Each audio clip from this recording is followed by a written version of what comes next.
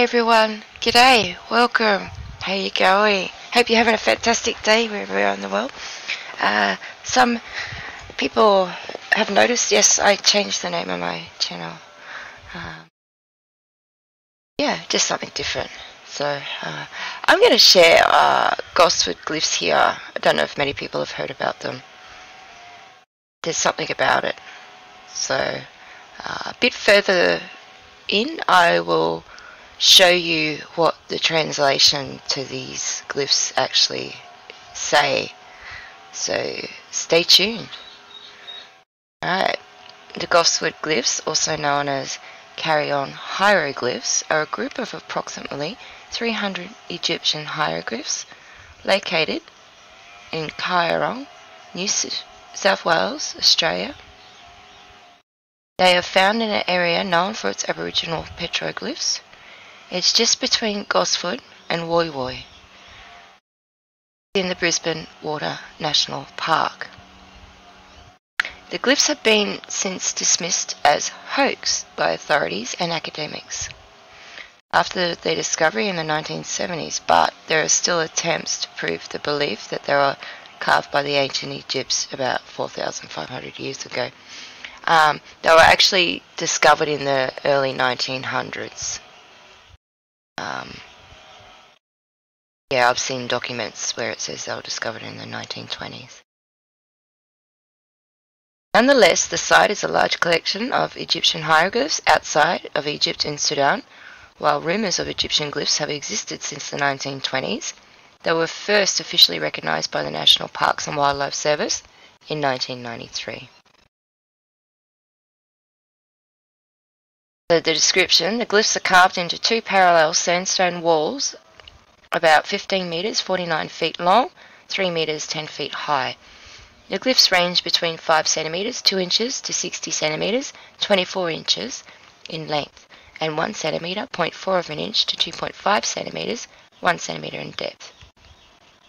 They are a primitive prototype of Old Egyptian and Middle Egyptian glyphs and tell their meaning by their illustration alone.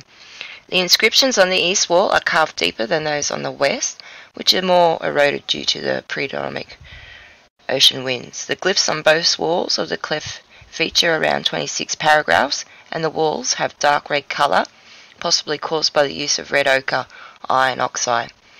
They depict boats, chickens, dogs, owls, sick man, dog's bones, as well as 2 cartouches that appear to be the names of the kings, one of them KHUFU, the second king of the 4th dynasty, 2637 to 2614 BC, and the other uncertain. The names are given the same personal name and throne name. There is also a carving of the ancient god Anubis. According to Queensland Egyptologist Ray Johnson, who claimed to have done the transcription of the hieroglyphs, the carvings marked the burial site of Lord NEFER-DJESEB, sorry for saying this wrong, a member of the Egyptian royal family who had died from a snake bite while leading a journey with his brother NEFER-DJESEB. I can't say that, I apologise. Really do apologise, sorry. Their carvings were first formally reported in 1975 by Alan Dash, a local surveyor who had been visiting the area for 7 years. Dash continued to visit for 5 years, up until their discovery. The site of the glyphs were engulfed with sand and rocks and have overgrown vegetation. In 1983, David Lambert, then a rock art conservator for the National Parks and Wildlife, found some clean-out hieroglyphs which he estimated to be less than 12 months old. False citation.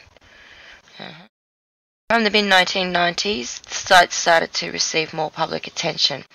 Since then, the hieroglyphs have been claimed by amateur Egyptologists to be authentic script created by ancient Egyptians about 4,500 years ago, who sailed to Australia and they engraved their story into the stones after becoming shipwrecked. Scholar and Professor Okinga, has said there are many reasons why they are not accepted as genuine hieroglyphs. First of all, the way they are cut is not the way ancient Egypt's rocks inscriptions are produced. They are very disorganized. There's also a problem with the actual shapes of the signs that are used. There is no way people would have been inscribing text from the time of the cheapos to the signs that weren't invented until 2,500 years later.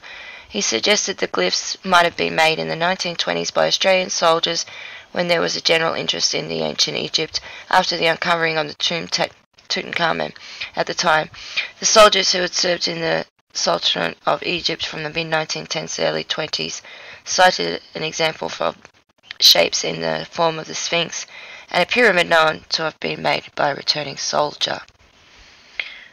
Australian Professor of Egyptology, this guy, has also stated that they're not authentic and that they were constructed in the early 1980s.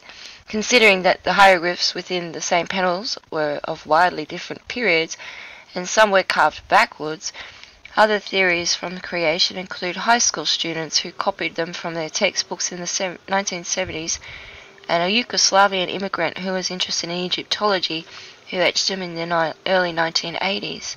Geologists have stated that the sandstone in which the hieroglyphs are carved erodes quickly, and nearby 250-year-old Aboriginal petroglyphs, Bulgandari Aboriginal site, shows considerably more erosion. Conversely, Dr. Hans Dieter von Snurf, who graduated from the University of Newcastle with a PhD, claims the Australian was a discovery of the third dynasty about 5,000 years ago. The Egyptians landed at Cape York Peninsula and moved south. Indigenous historian Stephen Strong also believes the glyphs authentically say they, the Egyptians, came here 5,000 years ago as part of a sacred sabbaticule. They wanted to exchange knowledge with the Aborigines, but they earned a lot more than they bought. According to Strong, their interaction continued until the 17th century when the Egyptians travellers were caught stealing sacred stones from the desert, and thus the Aborigines tracked them all the way to Balmoral Beach in Sydney and killed them. See, a lot of the Aboriginal history has been wiped out because of the stolen generation and what happened when they first came here. They were so brutal. Even until the 70s, they were still killing the Aboriginals, so they were just so horrible.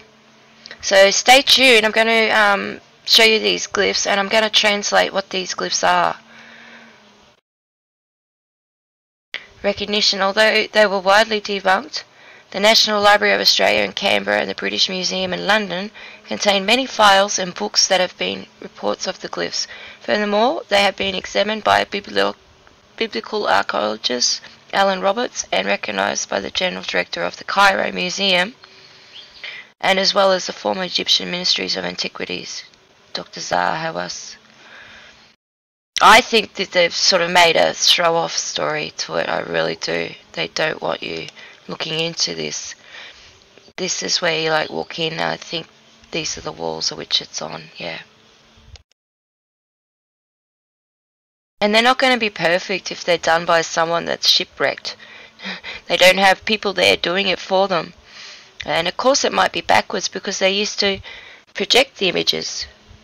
So if they used a projector to do it in the past, it can make sense as to why. So the Egyptian god Anubis, the largest carving of the site. This doesn't show many photos of it, really. They don't want people looking in it. And when I look at hieroglyphs, I look at today's emojis.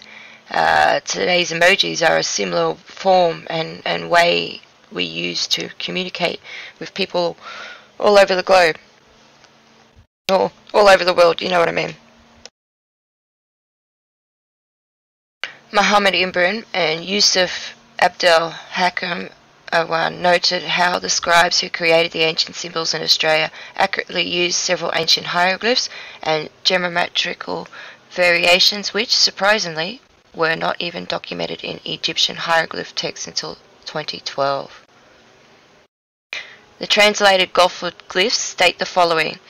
The Egyptian hieroglyphs on the east wall says, 1. For His Highness the Prince from this wretched plain in this land, where we were carried by ship, engraved for the crown of the Lower Egypt, according to God's word. 2. My fellow Egyptians called out from this place in a strange land for the god SUTI. I'm not sure what it is, sorry. I, Nefer, son of KHUFU, king of Upper and Lower Egypt, beloved by Ptah, has brought the gods. 3. The prince was kind and benevolent follower of the sun god Ra. 4. For 2 seasons, 8 months, he directed us eastward, weary but strong to the end, always praying, joyful, and smiting insects. He, the servant of God, said God created the insects to protect his people. 5. I myself, hardened, have gone around hills and deserts, in wind and rain, with no lakes at hand, blessed by the falling nights when I hide completely out of reach. 6. In our last camp I cooked fowl on hand and brought rain, but hurt my back carrying the golden falcon's standard, crossing hills, desert, and pools of water along the way. 7. Plants are withering, land is dying. Is this our lot from the highest god of the sacred myrrh? 8. The sun is pouring down upon our back. O mighty KHUFU, this is not what the oracle has said. Our hearts are overturned but not broken. 9. This regal person came from the temple of God in Ptah, Egypt. He came from the house of God. He was the son of king of Upper and Lower Egypt. 10. He who died before is here laid to rest. May he have life everlasting. 11. He is never again to stand beside the waters of the sacred myrrh. Then clasp him, my brother's spirit, to thy side, O Father of the earth. The Egyptian hieroglyphs on the west will say, 12. The snake bit twice. We, followers of the divine King KHUFU, mighty one of the Lower Egypt, lord of the 2 Andes, we shall not all return. However, we have to continue. We cannot look back. 13. All creeks and riverbeds are dry, and we are dismayed. Our boats are tied up with rope. Death was caused by snake. 14. We gave egg yolk from the medicine chest and prayed to Enum, the hidden one, for he was struck twice. 15. It was a hard time for all of us, weeping over the dead body and keeping to the protocol. 16. Seated all aside, our men watched the funeral with concern and deep love. How the mummified body was buried in the red earth section. 17. Then we recovered ourselves. 18. We wailed in the side entrance to the chamber with stones from all around. Sorry, with that again. 18. We walled in the side entrance to the chamber with stones from all around. The chamber was aligned with the western heavens. 19. I counted and impounded the daggers of our men. 20. The 3 doors of eternity were connected to the rear end of the royal tomb and sealed in. The source of the translation is The Burial Site of Lord by Dr. Arjo. Just seems like there's a big sort of throw-off in letting people hear what is transcribed. I've been looking for a long time to find what's transcribed and only just found it now. So I wanted to share it, but it seems like there's a lot of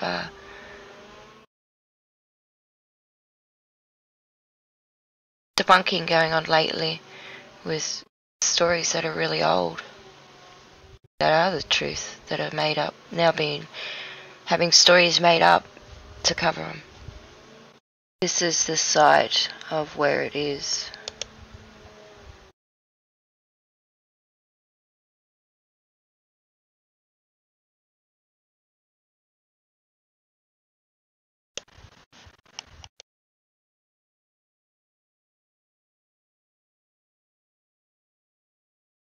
I wouldn't be surprised if it's mountain like it says, and they've sealed it up. Going there. Yeah, I just thought I'd share that one. It's pretty cool, isn't it? I think it's plausible. Totally plausible.